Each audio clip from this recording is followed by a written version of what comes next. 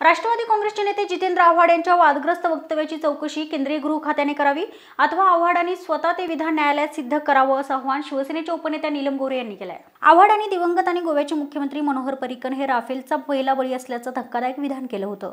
याच विधानांवर गोरेंनी हे आवाहन केलं तर पुण्याचे पालकमंत्री गिरीश बापटांनी हे असंस्कृतपणाचं विधान त्यांच्यावर बुमरँग करेल असं सूचित केलं आहे। मी काल म्हणून स्वतः अंत्ययात्रेला गेलो होतो। एक सामान्य कार्यकर्त्यापासून ज्याने आपल्या जीवनाची सुरुवात केली ते संरक्षण मंत्र्यापर्यंत त्यांचा स्वभाव, वागणं, बोलणं, अभ्यास, स्वतः इंजिनियर होते आणि गोव्यासारख्या ठिकाणी भारतीय जनता पार्टीला घोघवीत यश मिळवून देण्यात त्यांचा खूप सिंहाचा वाटा होता।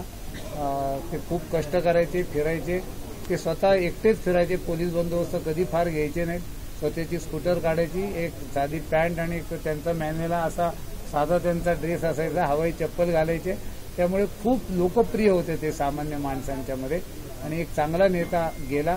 खूप कामं मला पुण्याच्या पुरतं सांगावंसं वाटतं की पुण्यात मिलिटरीची खूप स्थानक आहेत, त्याच्या संदर्भात वारंवार बैठका दिल्लीला आणि मुंबईला झाल्या तेव्हा ते खूप पॉझिटिव्ह होते आणि पुण्यातले खूप मार्ग म्हणजे मागण्या आमच्या ज्या होत्या त्या सोडवण्याकरता त्यांनी मदत केली।